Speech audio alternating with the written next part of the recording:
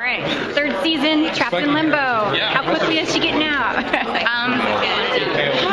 I want to tell you guys everything, but you'll understand after the first episode. I'll say that we don't drag anything on longer than we need to. Okay, so but it's been a year and a half. A year and a half in limbo. What's that been like? Well, I think the way the show sees limbo is something that's really interesting, and we do see that in the first episode. It sort of seems to be like a cycle. So imagine your worst nightmare and your biggest anxieties, living that over and over and over in a loop.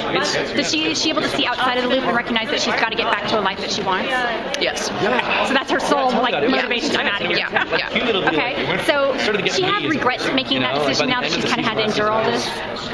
You mean going to limbo? Yeah. I'm sure. Yeah. I think it's a constant conflict for her. She really did make the ultimate sacrifice by going back to rescue the people that she's wronged. And I think a big part of her dilemma is that are her doubts, and the fact that maybe she made a mistake and really has no impact on this world wherever she is now. So I think that's something that is in her all the time. What's her strength in her? What's really, besides the motivation to get away, what's her strength that she's clinging to? Pretty alright, but they're looking for these guys. Well, I think one thing that Sally's learned in a way that she's learned throughout the last 2 seasons is she's become quite brave, I think. And I think it takes a tremendous amount of guts and bravery to even consider going into this completely unknown world to fix these mistakes that she's made. And so I think one thing is she recognizes in herself this newfound bravery and is sort of clinging to that. On a lighter note, what's been the funnest thing about playing Sally at this point in her journey? At this point, if they just wrapped up tight. Honestly, I love seeing her growth. I really see, especially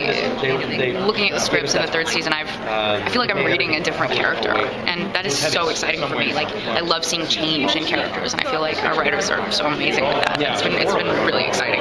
Okay, assuming she gets out of limbo at some point this season, what's going to be like her one thing she's going to really love to be able to do again?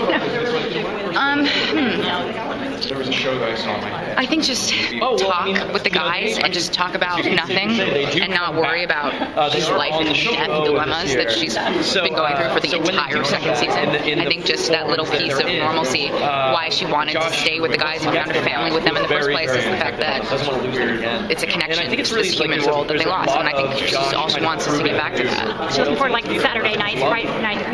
Yeah, for sure. Yeah, just she misses her family. Yeah. Okay, and what would you describe as the theme of the season? The theme of the season is be careful what you wish for.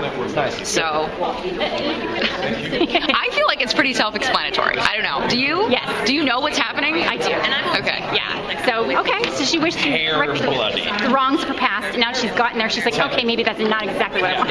Yeah, maybe. And I think Sally is always on this mission to, I don't know, to find something to get to a new stage. I think she's always just trying to live a life that is okay with her, that is happy. But what's ironic is what she considered to be happy in her life when she was alive is something completely different now. And I don't know if for any of these people they'll ever be truly happy in the way that they consider happiness to be in their life before these supernatural afflictions happen. Okay, well, thank you for your time tonight. We're looking forward to getting her out of limbo. Yeah, I know.